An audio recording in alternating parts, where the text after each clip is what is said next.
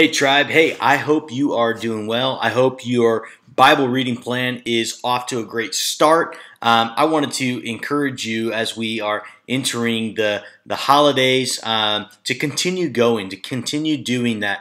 I don't know if you're on one right now. I don't know if you have one that you maybe have found now that you've been on the YouVersion app for a little bit and you're able to see some of the other different plans that might be more applicable to a season of life that you're in or something that you want to learn more about or grow in.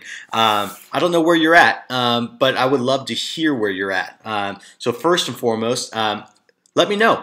Shoot me a text, pull me aside, shoot me an email. I would love to hear how your Bible plan is going, if you've been a part of one, what that's looked like for you, and B, what plan you might be looking forward to. I would love to hear what you're kind of looking at and reading, because I want to learn from you too. So let me know. I would love to hear from you this week on how that's going and what you're anticipating, especially as we enter into the new year.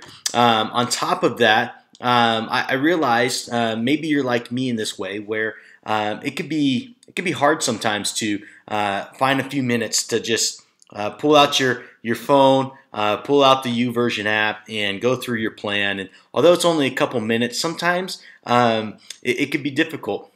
And what I know to be true is that the battle in our lives is often in our thoughts. It's not so much person to person or around the things. It's in our thoughts. It's in our hearts. It's in our minds. And that then affects how we do life outside in the physical. I use a phrase a lot: what we think affects how we feel, and how we feel affects how we behave. And our behavior matters, whether it's positive or negative, because it informs what it is that we believe. And if we believe that our faith matters, like our thoughts do matter then.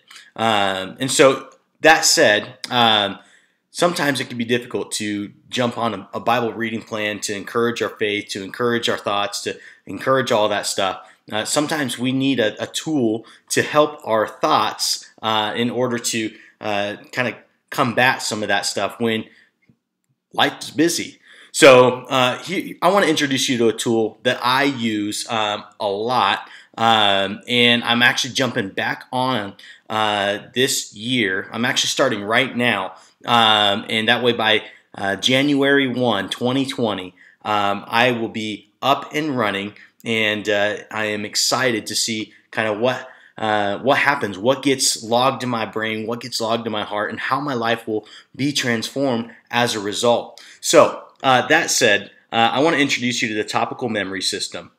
It's exactly what it sounds like. It's a memory system for scripture verses. It's topical, meaning there are certain topics to it, and it's really simple. It's one page, and this is what it looks like. You can click the link below to download this page, and or you can just type in Topical memory system online, and that's there. But you can see several different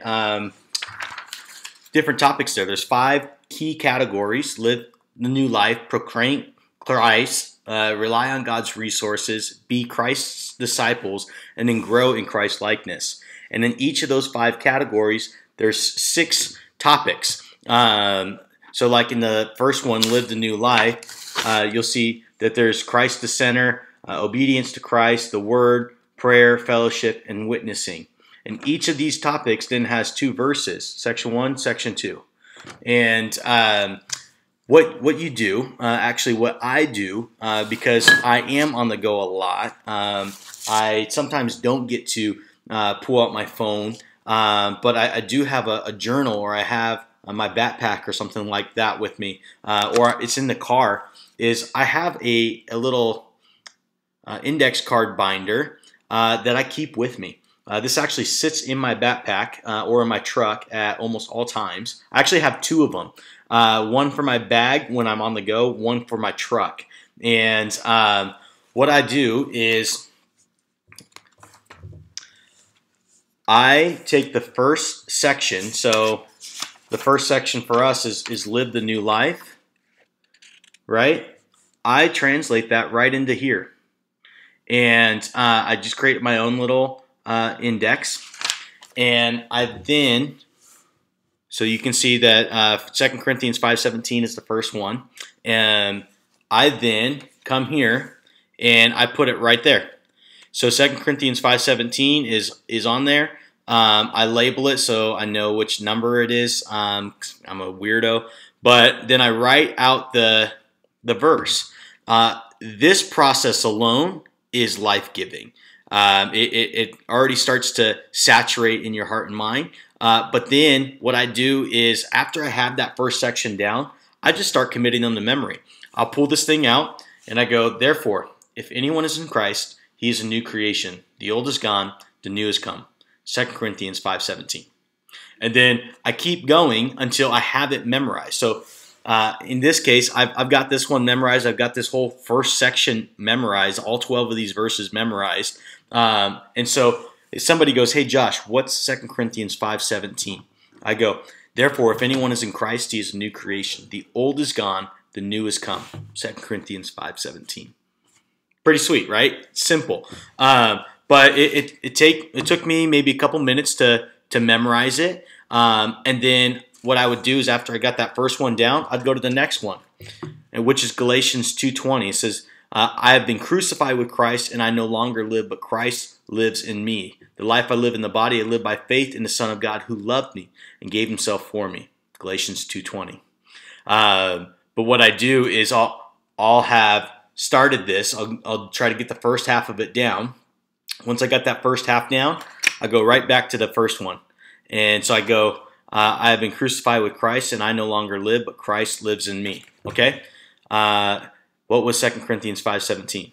Therefore, if anyone is in Christ, right? And I just kind of walk out that whole verse so I have it, and I'm reminding myself that there's kind of a system here, but it forces me to kind of remember faster and connect with it faster, which I think is awesome.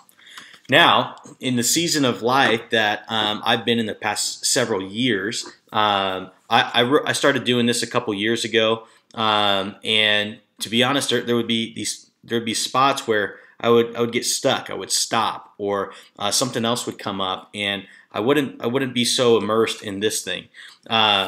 But because I memorized them, they're in my head, they're in my heart.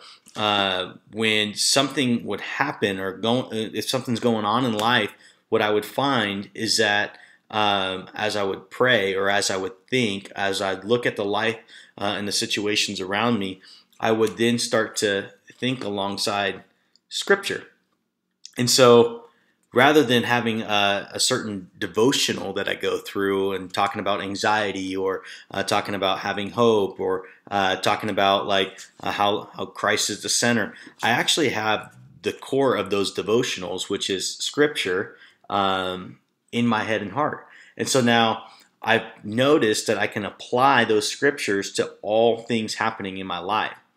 For instance, I was going through a season where I was really just tired and lethargic, and in some ways there were strains of like I feel a depressive state, and it was tough. It was tough to push through it, and I felt like I couldn't do it. But because I had these Scriptures in my mind, I would remind myself that like really all things are possible, right?